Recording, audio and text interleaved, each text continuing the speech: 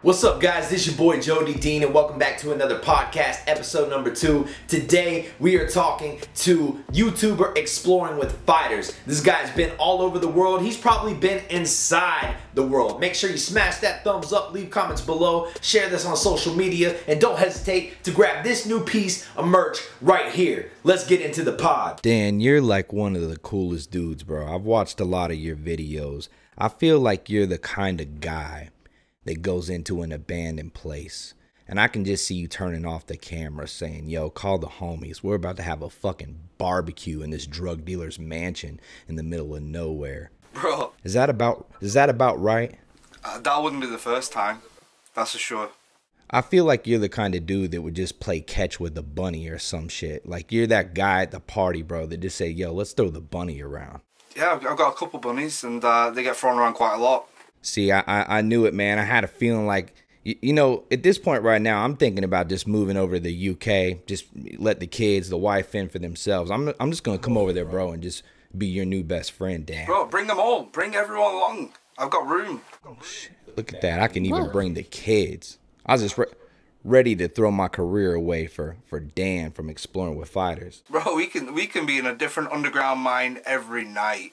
You're talking my language, bro. I've seen some of the places you go, and I'm not even sure that they're in this world. Sometimes I even say to Alicia, I said, I feel like Dan's on another planet or some shit, because you literally go to some of the scariest, sketchiest places that I didn't even know exist. You know, I started a mission where I wanted to find the scariest place that I'm going to get out, and I'm going to think, how the hell did I walk away with my life?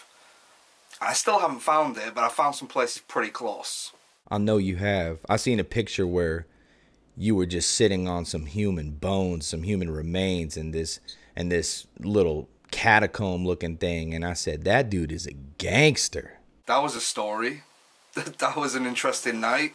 That was the Paris Catacombs. I want to hear about that. I want you to tell me about that, but first up, ladies and gentlemen, this is how we do. We just get on into it. I'm Jody Dean, Mr. Hunting the Dead. Welcome to podcast number 2, HTD podcast, new podcast we just rolled out.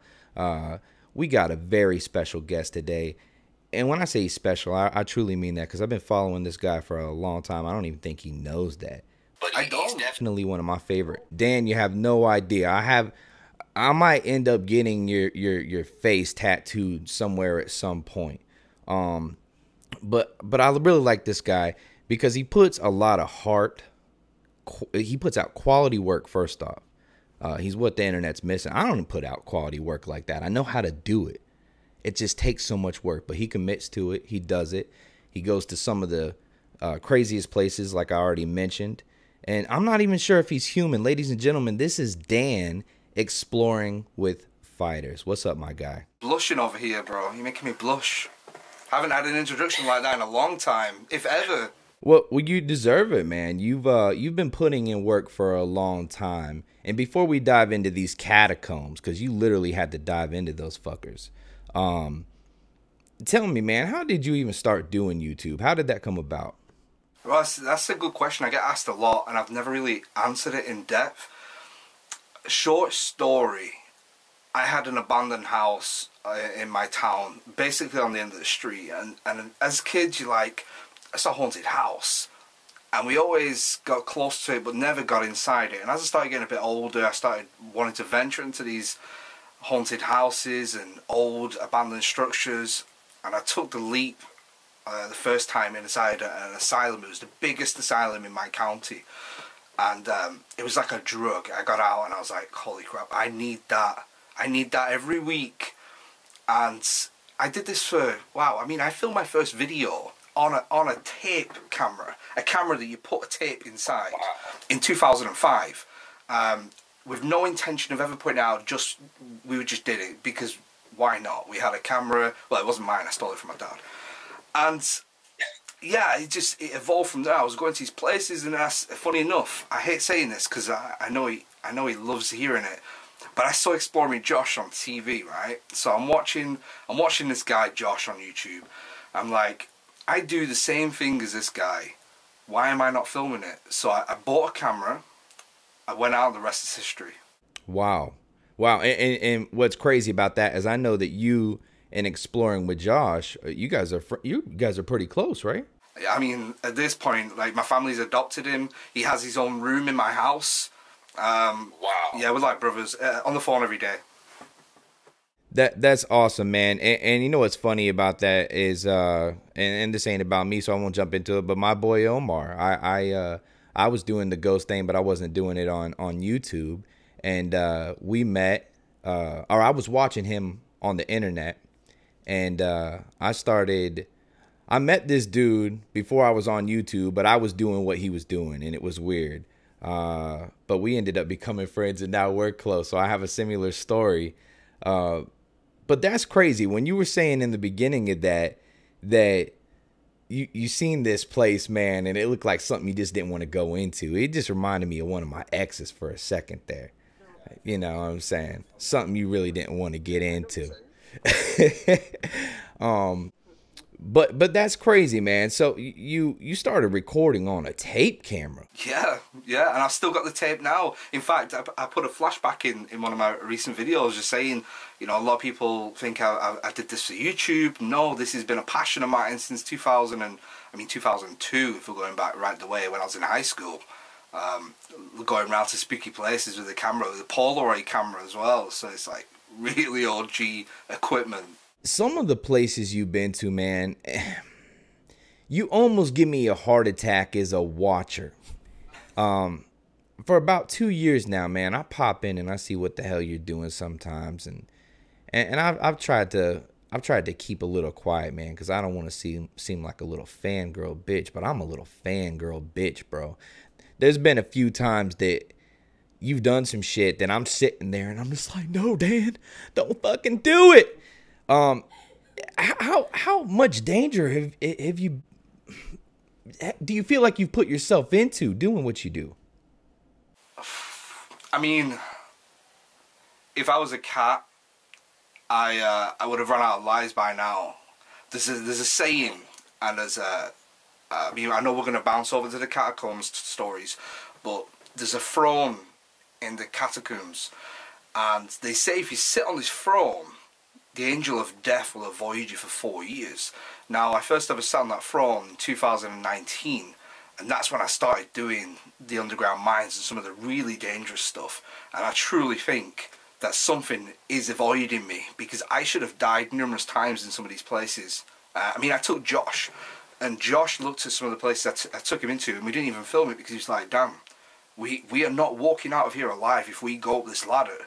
And I'm like, don't worry, boys, it's fine. Trust me, we'll do it. And they even backed out. So it's, I think in terms of danger, it's always dangerous, and that's the thrill of it. That's the excitement. That's the adrenaline. That's the drug that keeps me going. Is that fix of knowing that I could have died. It's kind of like a drug. Yeah, it's scary. That's so crazy, man. We have something else in common there. You seen a chair and you hear this about it, man. It's like the angel of death, and you're like, well, hey, I'm gonna go sit on that motherfucker. I'm like that too. I'll treat that shit like a lazy boy, bro. Get on that chair and kick my feet up. Bring it on, demons. Bro, I believed it that much. I went in 2019, and I was coming close to that 4-year mark. I was like, you know what? I'm gonna skip a year ahead. I went back in 2022 and sat on it again. Wow. So he's just coming back to revisit the demon chair. Yeah. Revisiting the angel of death. That's a title for a video right there. Should be writing these down. Out of all these places that you've been to, man, God, it's been, like I said, for just the past 2 years, man, I've been watching pretty hard. What's one that you're afraid to go back to? Is it that one? No. I think I don't actually have one that I'm afraid to go back to. Yeah.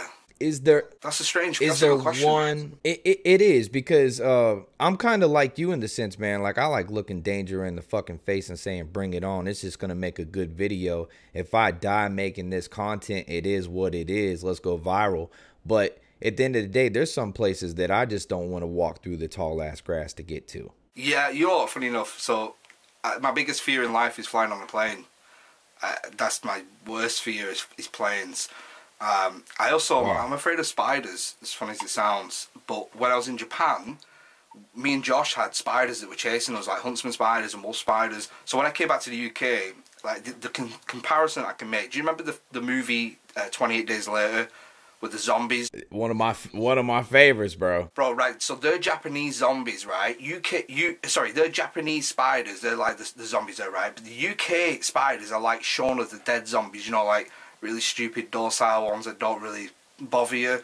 So the UK spiders I'm not too bothered about now, but my biggest fear would be being on a plane with a spider. That's like the ultimate fear. Bro, I feel like we came out of the same nut sack. It's crazy. So how are the snakes over there? Snakes, we have blackaders, we have a few snakes, but you know what, I think I've only seen like 2 snakes in my entire life in the wild in the UK. Wow. Well, that's good to hear, because we've been wanting to come over there for a while, and things that scare me about traveling anywhere, I'm like you, bro. That's why I say the same nutsack.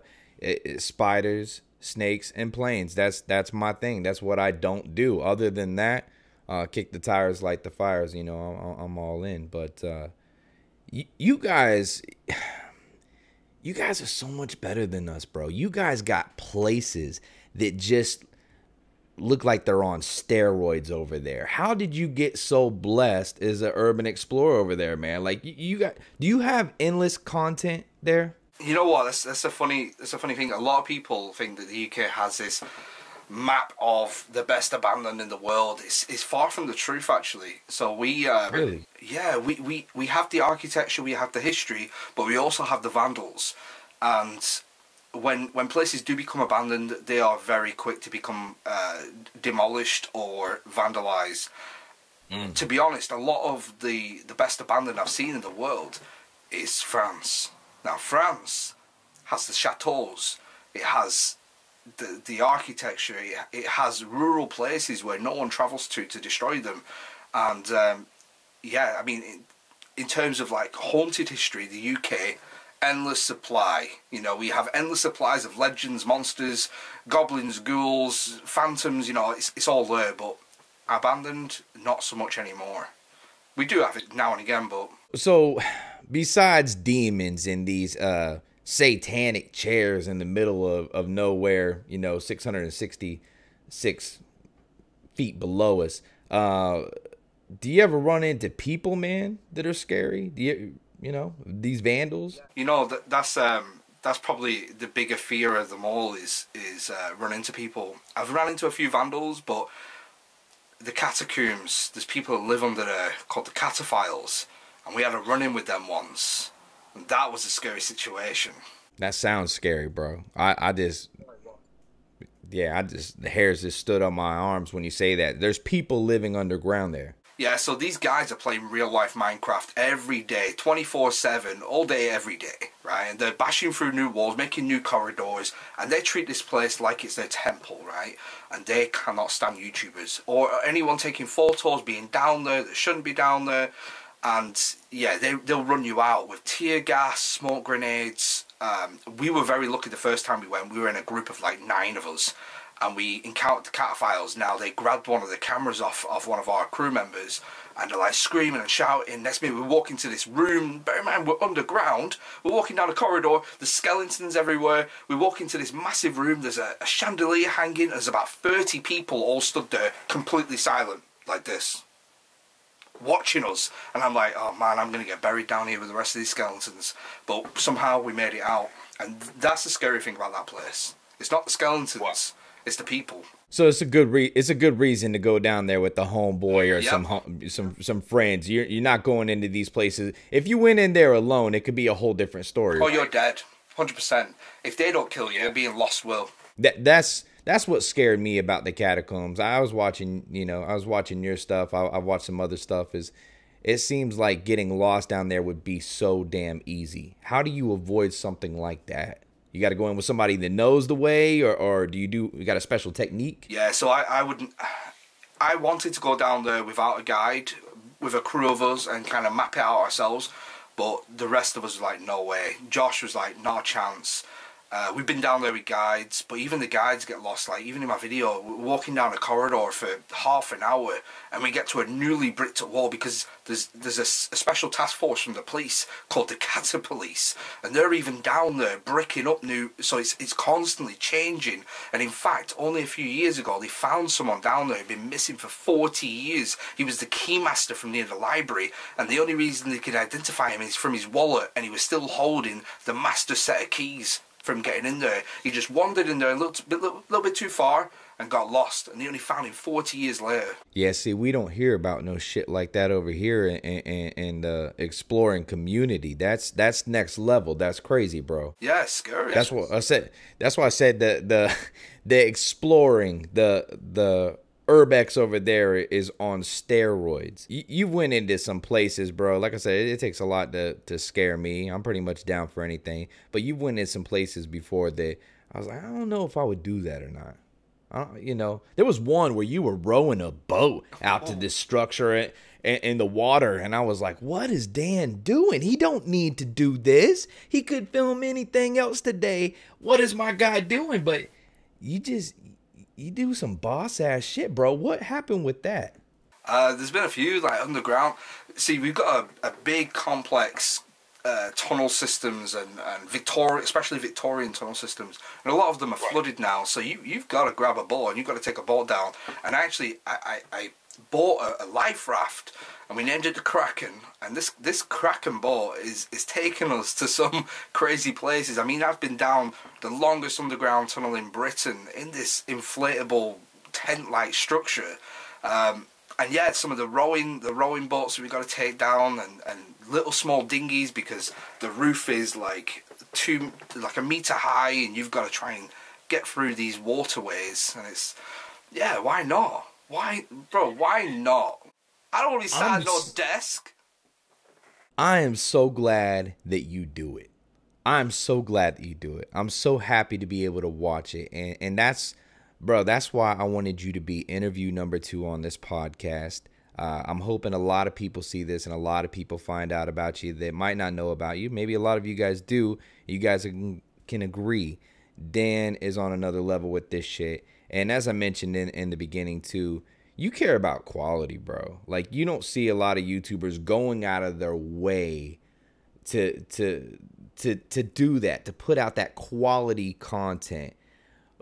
What's that been about, man? I mean, you came from the tape, dude, to shooting these, you know, super high quality movies, man.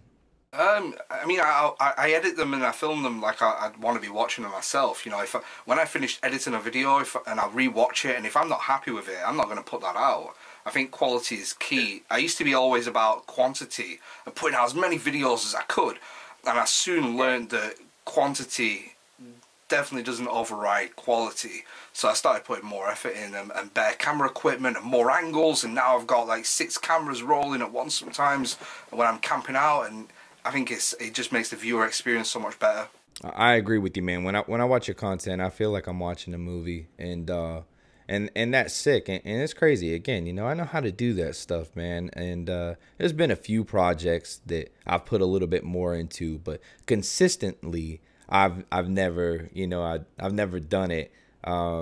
Maybe I should. It's like when I watch Omar's content, my buddy Omar, man, he really puts that effort into his work as well. But there's only a few of you guys that are really going outside the box to do it. So I want you to know that that's appreciated. I appreciate that, but I'll tell you an inside scoop, right?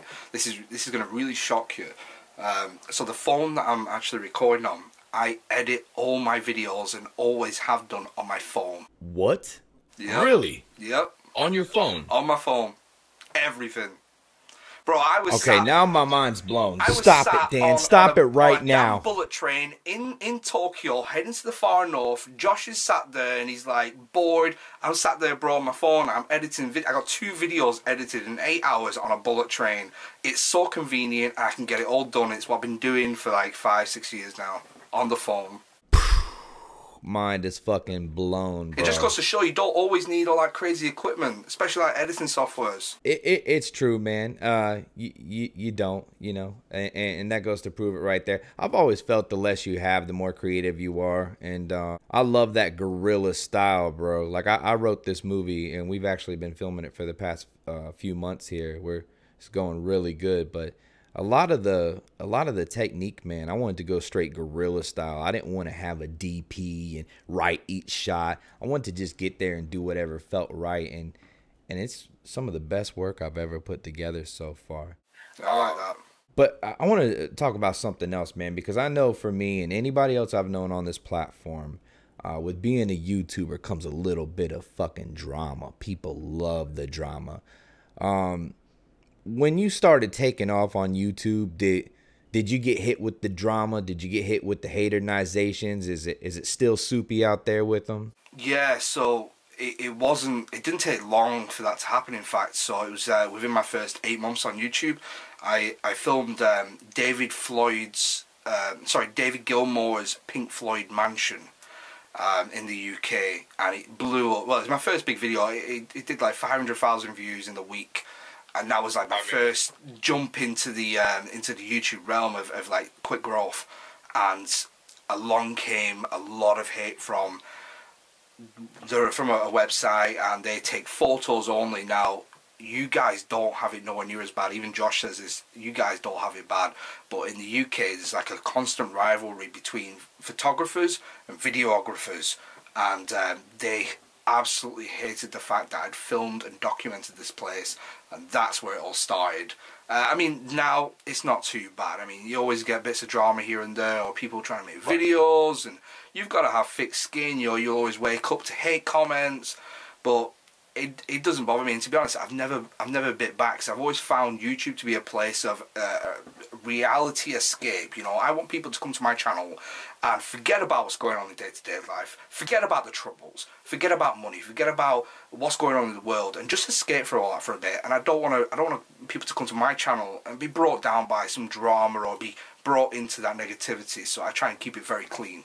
I love that about you, bro. I do, and I noticed that. And if there's one thing I've noticed and I love about you, and I think that a lot of people can see it, is you love your family. Oh yeah. And you not only love your family, but you seem like a good dude. You're good to your friends, and you care about what you do. So I mean, that says a lot, bro. I mean, that's the kind of company we like to keep as well. So that's awesome that you're able to radiate that so well on your different platforms, man. You've done a good job with that. It'd be hard not to like you, bro. I mean, hating you would just be going out of the box for seriously something to do, which, Alicia, I mean, that's what they do, right? They do it all the time. I mean, yeah, it's true. They go out of the box. They go out of the box to hate, but it's not just with like the people watching, man. Like sometimes there's this hate in the YouTube communities, like you said, man. People, oh, you filmed it and I didn't get to do it. You son of a, you know, it's really weird, bro. Yeah, I mean, going back to the family, I'm like you and my family. I've got 4 kids. I don't put them online because I don't want them brought into that. I don't want them used as ammunition for anything. But yeah, I mean, I've got 4 kids. My parents are heavily involved with my YouTube channel. Like they come on my live streams, like they're on tonight on my live stream, and they're super proud. Like they're so proud of everything I achieved, because you know I didn't come from a particularly kosher background. Maybe that's something we can go into. I mean, I went into it on Elton and Corey's YouTube channels. I have a past, and I was able to get out of that past and leave it behind, and yeah, it came to this. That's amazing, bro. Going from zero to hero. Yeah, those pasts, man, they make us who we are, bro. It's an amazing thing. When the YouTube stuff took off, everybody couldn't help but be proud of you, bro, because this ain't an easy thing to really take off with. It's getting harder now because so many people are doing it. But when that happened, man, how life-changing was that for you and your family? Unbelievably. I was scraping before YouTube. I was scraping between the sofa for, coins to put electric on, and before that, like, I was selling counterfeit goods to make ends meet because I was doing MMA and I was training, I was competing in the circuits. So, like, there's a lot going on, and eventually, like all people doing something wrong, I got caught. I had no priors, so it was like 2 years probation. So I actually took a year out of my life, and I'm sat there and I'm thinking, what do I do with myself? And that's when I saw Exploring with Josh's content. And that's when I started making YouTube videos. When it took off, it was almost like a sigh of relief. Like, I could just turn around to my family and be like, I told you I'd make it work eventually. Like, I knew where I was going. I knew there was something waiting for me. I just didn't know what it was. And YouTube was what it was. When Josh has heard the story, or when you guys talk about this, because I know as homeboys, man, you sit around and sometimes you just say, damn, bro, look at this. Look, can you believe we're doing this? What kind of stuff does he have to say about it, bro? Especially knowing that you watched him before. You know what? He doesn't say much. He's kind of a funny guy like that. He doesn't talk much. He talks more about future context rather than past. He will always mention if the videos are doing bad, you know, that's it, we've got to pack it in, we're going to have to, you know, go back to normal life, you know, and it's kind of more like non-stop banter. He's hard to get a serious conversation out of, is Josh. It's always banter. That's awesome, man. I think we all came from the same nutsack now. No, he's a good guy. I do want you to know this, man. If you ever come over here to the United States, specifically in the Georgia area, I got a big mean mansion that's calling your name, bro. You know, I commented on your shit like, I think it's like 9 months ago or something. I was like, one day I will come over and I'm gonna film the shit of that place. Like, I've been dying to see it ever since I've seen it pop up on YouTube. I want you to, man, and you're gonna have it. You're gonna have it so good. You get in this neck of the woods, bro. I'll put you up. You'll be treated like a king, and you'll have a lot of time. And I can point you in the direction of some other shit that just from knowing, yeah, I know you're gonna want to stick your finger in the sugar bowl. So as far as the planes go, we share that too. I've warmed up to it. I've done it quite a bit, but it's still, from the time I get on the plane till I get off, I'm a nervous wreck. There's even been a few times like I've collapsed as soon as I get off the plane. The longer I'm on one, the worse it is. I flew from Florida to Vegas, and when I got to Vegas, when I got to fucking Vegas, I want to go to Vegas. When I got to Vegas, I hit the floor, bro. I looked like a limp ass fucking noodle. But your plane ride from there to over here is a whole different ball game. I don't know how long. I think it's like 6 hours to Boston anyway. But I took the plane on my own to Japan. It was a one-way, and it was 14 hours long. And when I was coming home, I flew out on the back end of a hurricane, right? And I'll tell you this: I made a video basically saying, you know, thank you so much for all your support. Unfortunately, I've passed away in a plane crash.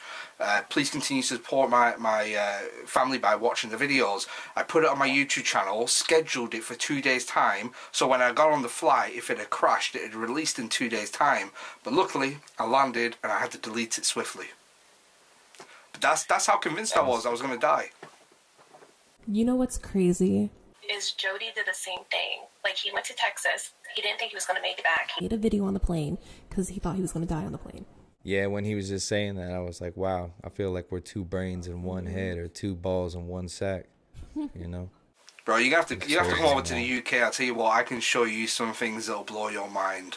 I know you could, bro, and I've even told Alicia before I ever talked to you, before you probably ever knew. I don't know if you ever knew I existed or not. I knew I had been following you for a while, and I was like, I gotta say something. I've been on Instagram for about 2 years, I think it's been. Oh, wow. Okay. All right. So, well, I've been following you for a hot minute, bro, and every time you post a picture, I'm like, there's this motherfucker again, bro, going to the scariest fucking places in the world. I'm getting scared, man. I'm getting scared, but, bro, you make it look so easy. And it's not. It's a lot of hard work. I don't think a lot of people that watch ever think about that. They're just so engulfed in it. But when I watch your content, bro, I'm like, yo, this guy, he goes above and beyond. if people wanted to find you on the internet, I know how, and I'm going to put all that information in the description below, but tell people how they can find you on YouTube and all your social medias. Yeah, it's literally Exploring Fighters on the majority of my stuff. YouTube, Exploring Fighters, Instagram, Exploring Fighters, Facebook, Exploring Fighters. You can catch all my stuff on there, yeah. Upload weekly. I'm trying to do 2 videos a week again, but it's kind of difficult because I've upped the production of the videos. I find it's hard because I still edit the videos myself. I don't have an editor, and finding the time, you know, to balance it with the family as well. It can get a bit daunting, but yeah, you can catch me on all them socials. Exploring Fighters. Well, ladies and gentlemen, we got Dan from Exploring with Fighters here. As he said, he has that handle pretty much all the way across the board. I definitely suggest you jump on YouTube and you follow this guy. Then you go to Instagram and Twitter and all those good places and follow him as well.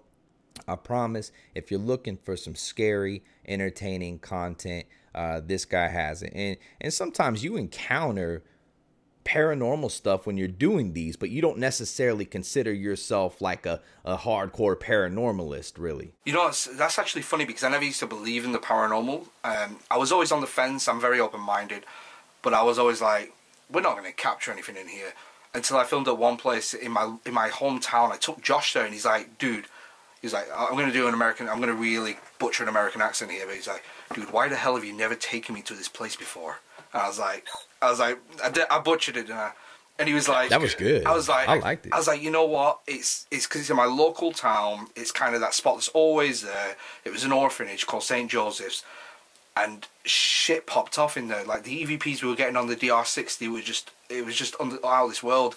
And I actually didn't say it on YouTube because it upset me so much, but there was a segment on the EVP, and it was actually my grandma, and you could hear her clear as day just saying, Daniel, like a very disappointed Daniel. And I had family ties here because my great auntie was a nun at this orphanage as well. So after that situation, I was so then convinced in the paranormal. I went out and spent £10,000 on paranormal equipment, night vision cameras, full spectrum cameras, CCTV cameras. You know, I got all the best music boxes and REM pods, and now I would consider myself an explorer that also dabbles in the paranormal and trying to find the most legitimate evidence I can, because for me it brings peace of mind. If I can prove there's life after death, I've got more peace in dying. You know, I don't. The idea of dying and everything just being black and your memories fading into darkness is the scariest thing. The scariest thing I've ever thought of. You know, it's terrifying. I agree with you, man. I've felt that way ever since Alicia and I started doing this. We found the paranormal together, and that's how we've always felt. Is the best way we can respect the dead is to let them know that we want to give them a voice. And you know, that's the craziest thing that happened early on with YouTube was people always feel like, oh, you're disrespecting the dead by trying to communicate with them. I think that forgetting about people is disrespectful, man.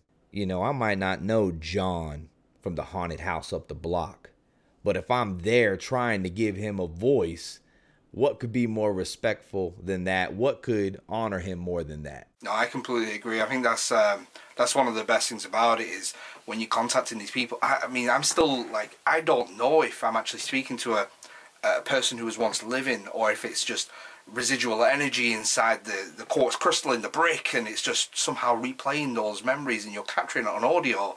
But I think showing those memories or those voices or ghosts or whatever they are, showing them is the best thing that we can do as paranormal researchers. I agree with you, man. So you've already done this, but you plan on diving deeper in the paranormal stuff? Yes, yeah, that's 100% categoric. Yes, I don't plan on stopping. I'm working on new experiments with, you know, even down to Tesla coils and electricity charging points, and seeing if there's a way that we can trigger some of these quartz crystals to replay memories. If it is, I don't know if you're aware, you probably are, the stone tape theory, you know, where these crystal in the stone, because so in the UK we've got York, it's a very famous, obviously you've got New York.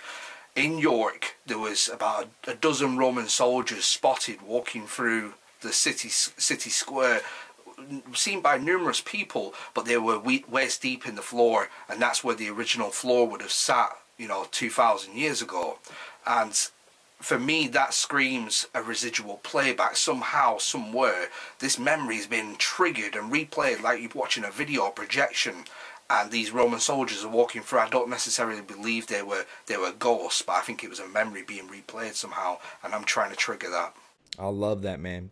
So you're inventive on top of this, man. You really actually got a passion. You got a heart for the paranormal past just making some content, man. This is deep with you, bro. Like, you care about this shit. Oh yeah, none of the content I make is ever just for a video. You know, I'm not one of them people who's like, oh, I need a video, and I'm gonna go and film this just for this video. You know, it's like every bit of content I make is, and the reason why it's done well is because I'm so interested and got such a passion for it, and I just genuinely love it, and I'm so grateful that I'm able to have a lifestyle doing the things that I love on YouTube. You know, I count my lucky stars every day. You know, there's never a day that you'll see me ungrateful of this position. I never have, man. That's radiated off of your platforms to me. So I salute you for that, bro. And I think that's so cool that you're trying to take this shit to another level, and that you actually care about what you're putting out, and you're thankful, you're grateful, you're humble, you're a family guy, and yeah, man, we just got to get these people to stop pissing in the fucking pool, and you know, and then everything will be okay. That's the only issue. If people stop peeing in the fucking pool, man, the world would be a better place. All right, ladies and gentlemen, well, we are going to go ahead and depart from Dan right now. Dan, thank you so much for joining us here. Episode number 2 on our podcast, man. I really appreciate it, bro. And thank you for everything you're doing out there on the platform. It's an absolute pleasure to be here. Thank you so much for having me. Honestly, I was so excited when I got the message off you. I'm like, yes, I've never done anything like this before in my life. So I was like, first time you guys, hell yeah. Fuck yeah, our first time. We were Dan's first, you took my virginity on this one. I'm proud of that. I'm going to tell everybody I took Dan's fucking virginity.